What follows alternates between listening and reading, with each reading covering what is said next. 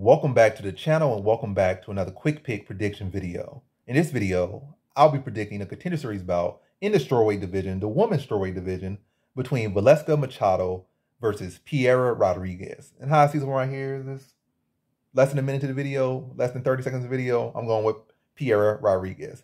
Piera Rodriguez. Piera Rodriguez. You know, for the people that come in the comment section that don't necessarily speak English or just want to pick, there you go. But you want to hear what I got to say about it? Here you go. So Machado versus Rodriguez. Low key, Machado has a decent enough chance. Low key.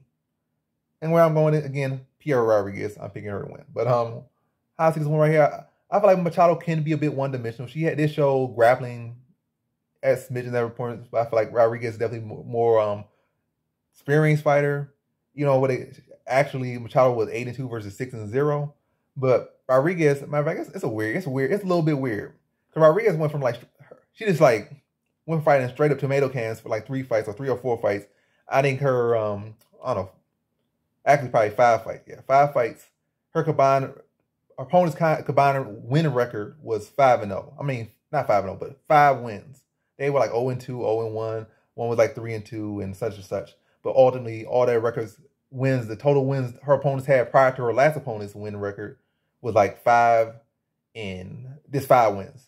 I mean, they had losses, but they had 5 wins combined between like 5 opponents. Then she jumped up before the woman who had like, 25 wins and stuff, like 10 losses or something like that. So she made a huge leap out of nowhere and came in there and just showed up. Maybe her opponent record was 25-10, but that definitely was a credible opponent who been there with Weili Zhang and been there with some other, standout women's MMA fighters. Didn't win, but she was in there with them. But experienced fighter nonetheless, trained with some solid people, solid experience, solid well-rounded. And Piera Rodriguez, I feel she beat her everywhere the fight took place. So she's been in with experienced fighter, but now that's besides the point. So, but Piera Rodriguez definitely has the better win, definitely has 4 real competition, where I feel like Machado has not 4 real competition. Rodriguez has only 1 real competition, but she showed up. Machado has not 4 real competition yet. So you can't say she'll show up. And so far, she has only shown to be one-dimensional, whereas Rodriguez has shown to be multi-dimensional and to be able to take it there, whereas Machado just took advantage of opportunities and seized on it. You can say the same for Rodriguez in her last fight, but did it against a much better opposition. But what I would say with Machado, my issues with her is I feel like footwork could be a lot better. I saw her in one of her fights, she was fighting just a straight-up BJJ player fighter, and they were just sloppy and long and just running at her swinging. And Machado was just getting backed up just by a slap. Like she didn't know how to cut an angle. The chick just kept backing her up till her legs got tired. Her knock knee self got tired, run her down.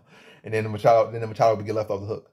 But then again, the other chick had pillow hands. So like, was she ever in any danger? Big pillow handed jiu-jitsu player swinging her branches at you, gonna do any damage to you. But still, I would like to see better footwork. I see like a check hook, cut an angle, maybe level change, hit shoulder bumper off her balance or something. I don't know. Duck under, catch her with overhand. Somebody come with you swinging big things, like big little, weak little hands at you, chin up in the air. You got to make them pay for that. But either way, I just feel like Machado, her best opportunity in this fight is going to be given to her by Piera Rodriguez, who I feel at times likes to play the striking game a little too much. I'm not saying Machado's a better striker. I like to say Piera Rodriguez is a better fighter in every area. But the fact that you will give a striker a chance to strike in their, their realm where they're one realm, that gives them opportunity, and that opens up opportunity for Machado. But ultimately, I feel like, again, the pressuring, I don't like how Machado reacts to pressure. And Piera Rodriguez will pressure. She will look to control that center of the ring. And Machado's already ultimately give up the back foot easily when pressured, or when somebody throwing a combination at her, she just likes to go straight back. That's a bad recipe. And Piera Rodriguez, I feel like she could chain combinations together, constantly put Machado on the back. But I feel like she's a heavier hitting fighter. She's a more technical striker, more experienced fighter, more composed fighter. Constantly get Machado on her back foot, constantly push her back. And then look to maybe level change and score takedowns. But I feel like it'll end up probably being more of a striking matchup. Because like I said, I don't feel like Rodriguez mixes it to the ground enough. I feel like she loves in love with her striking. Machado's in love with her striking. Rodriguez might have that other element or be stronger in that other element. But she's not going to necessarily be the one looking to take it there or consistently looking to take it. Maybe don't want to take down there. But ultimately, I feel like it's going to be a striking matchup. And I feel like Piera Rodriguez's experience, her power, her forward pressure, and activity rate is going to allow her to get her hand raised. I don't think she stops Machado, but I do think she beats her by decision. So in this fight, I have Piera Rodriguez via decision.